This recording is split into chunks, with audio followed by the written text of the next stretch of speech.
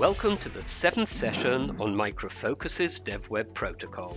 In this video, we'll learn how to utilize data extractors to extract values and use them in the script with the DevWeb SDK.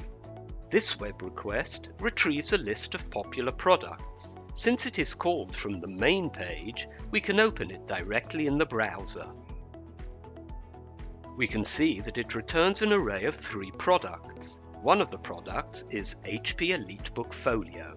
Let's add a correlation extractor to this request that will retrieve the price of this product.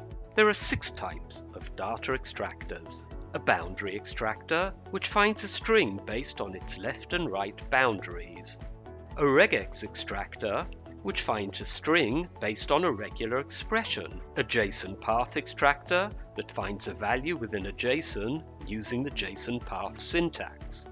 An XPath extractor that finds a value within XML using the XPath syntax. A text check extractor that verifies a particular text exists.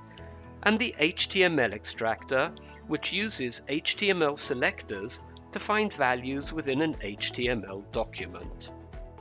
Let's print out the price to the log. It will be available on the extractors object on the web response returned from that particular web request.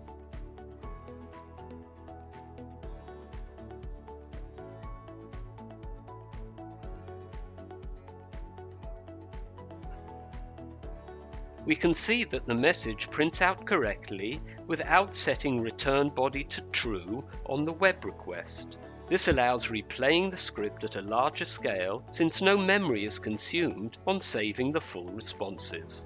We can use the extractors to extract a value from the header of the response. Let's use the boundary extractor to extract the eTag value.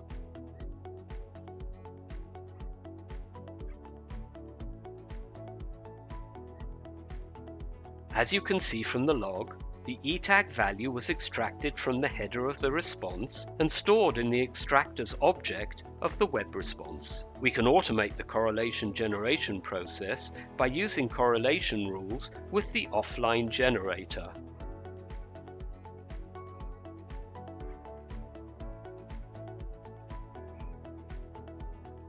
Change the correlation rules file to represent the required correlation extractor to extract the eTag.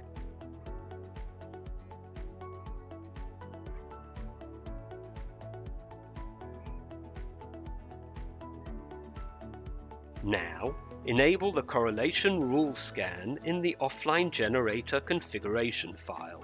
The scan will generate the correlation extractors automatically in the script.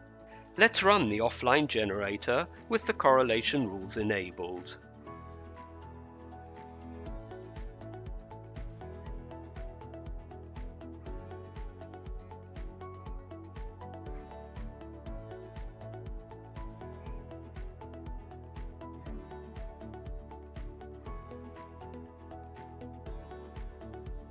The new script contains a definition for the correlation of the eTag and is used in every place that it is applicable. Note that the value which would be extracted by the correlation in the particular run is shown to you as a comment beside the correlation definition. Thank you for watching this video about using correlation extractors in a DevWeb script.